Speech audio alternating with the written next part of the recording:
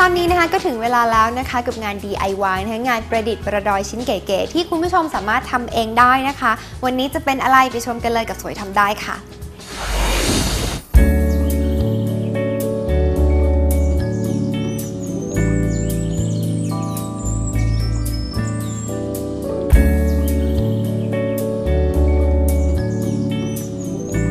ขอบคุณค่ะพี่จ้อยกลับมาอีกแล้ววันนี้ค่ะเราจะมาทำของขวัญเตรียมให้เพื่อนๆกันค่ะใกล้แล้วเนอะเดี๋ยวก็ปลายปีแล้ววันนี้โบจะมาทำพวงกุญแจ PVC นะคะ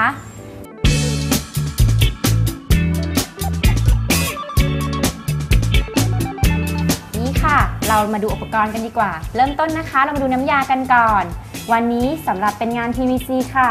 เราจะใช้นี่ค่ะกาวเดโคพาดสูตร2นะคะของทางร้าน DIY by บีดูค่ะจะเป็นกาวสำหรับพื้นผิวเรียบมันนะคะเช่นงาน PVC งานสังกะสีค่ะแล้วก็ตัวนี้ค่ะเหมือนเดิมอะคริลิกวานิชสำหรับเคลือบให้ชิ้นงานมีความคงทนค่ะ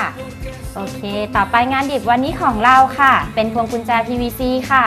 เพื่อนๆอาจจะไม่เคยเห็นแบบนี้นะคะเพราะจริงๆแล้วงานเดโคพาดเนี่ยค่ะเขาจะติดไปบนพื้นผิวที่มีความขาวนะคะตัวนี้โบสั่งทางโรงงานทำค่ะสำหรับทำงานเดโคพาดโดยเฉพาะสามารถมาสั่งซื้อได้กับทางร้านเหมือนกันนะคะแล้วก็จะนี่ค่ะเหมือนเดิมค่ะแนปกินค่ะ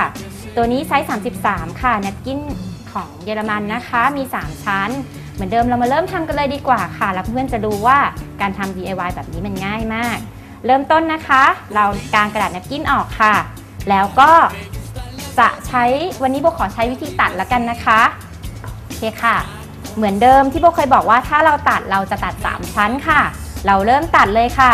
ข้อดีของการที่เป็นพื้นขาววันนี้ก็คือนี่เจ้ากระดาษแนปกินของโบมีสีขาวอยู่แล้วเหมือนกันเราไม่จำเป็นต้องตัดให้ชิดลายมากค่ะจะตัดง่ายขึ้นเยอะเลยนี่เป็นการทุ่นเวลาค่ะตัดเจ้าตัวคัพเค้กนะคะออกมา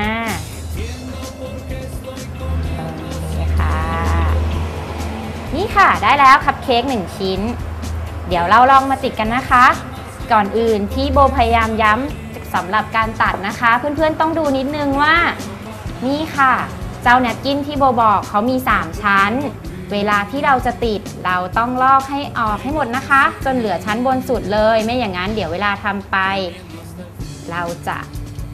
เกิดความผิดพลาดขึ้นมาแล้วเราจะแก้ไขยากนิดนึงค่ะเดี๋ยวโบลองลอกก่อนนะคะ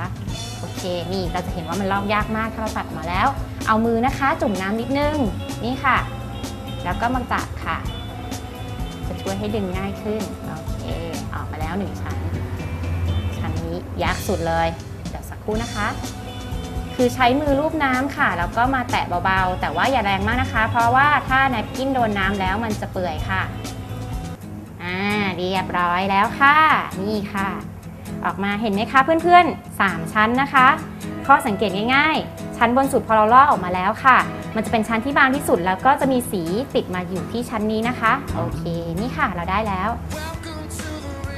วันนี้ชิ้นงาน PVC พวงกุญแจตัวนี้ขนาดเล็กมากเลยโบเลยขอใช้เทคนิคเหมือนเดิมนะคะจะแปะไปตอนที่มันเปียกหมาดเลยค่ะเริ่มด้วยการทากาวค่ะกาวสูตร2นะคะห้ามลืมเลยเพราะว่าตัวนี้คุณสมบัติยึดเกาะเขาจะดีกว่าสูตร1ค่ะเราทากาวนะคะลงไปบนชิ้นงานได้เลยค่ะ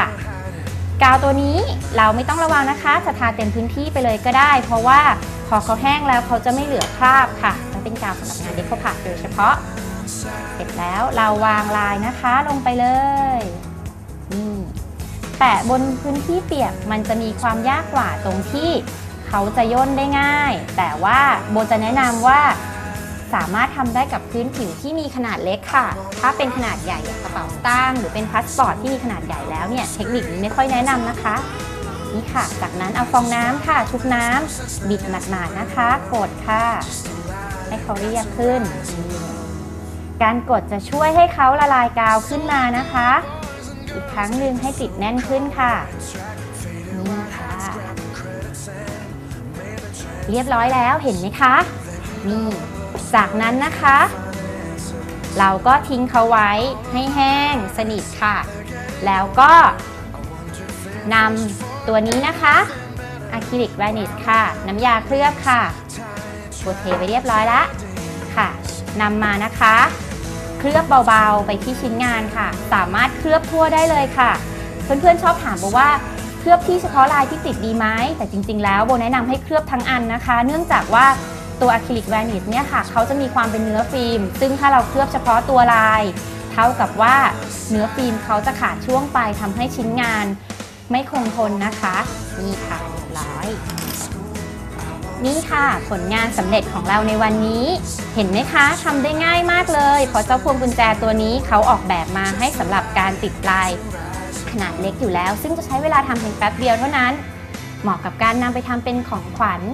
ให้กับเพื่อนๆในช่วงเทศกาลปีใหม่เลยนะคะสามารถทำง่ายๆแล้วก็ออกมาสวยมากเลยเราสามารถเลือกได้ค่ะตอนนี้ทางร้านของโบจะมีด้วยกัน2ทรงนะคะคือทรงแบบนี้ค่ะจะเป็นทรงเหลี่ยมกับทรงวงกลมทรงเหลี่ยมตัวนี้นะคะจริงๆแล้วมันจะเหมาะกับแนปกินไซส์ 21x21 เซนพอดีเลยค่ะนี่ค่ะถ้าเพื่อนๆสนใจอุปกรณ์หรือวัสดุต่างๆไม่ว่าจะเป็นน้ำยาหรือตัวงานหยิบนะคะเพื่อนๆสามารถเข้าไปติดตามได้จากเพจร้านของเราค่ะ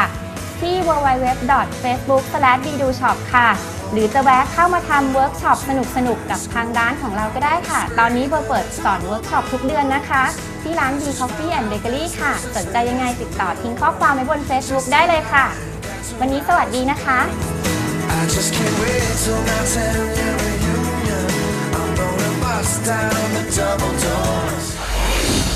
ทำกันได้ไหมคะอย่าลืมนะคะส่งมาให้จอยดูด้วยกันแล้วกันตอนนี้นะคะจอยขอพักแป๊บนึงนะคะเดี๋ยวช่วงหน้ากลับมาพบกับสวยรอบทิศค่ะ